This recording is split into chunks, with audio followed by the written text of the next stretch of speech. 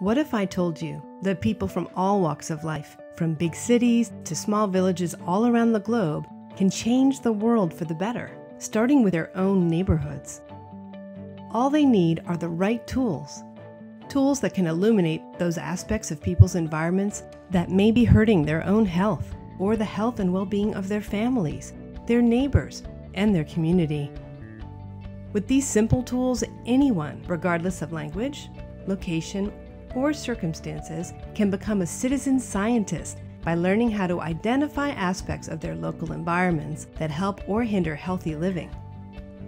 Next, through discussing what they learned with other members of their community, they can build a shared vision of what is working and what may need to change to promote health and well-being. Out of such discussions can come practical solutions, which they can learn to communicate in compelling ways to local decision makers who can help bring these ideas to life. In this way, people's voices are heard, even those who haven't typically had a voice in their communities. Through capturing and sharing their local experiences in compelling ways, people can set in motion a positive chain reaction in which neighborhoods can be improved, leading to healthier living and feelings of empowerment and engagement.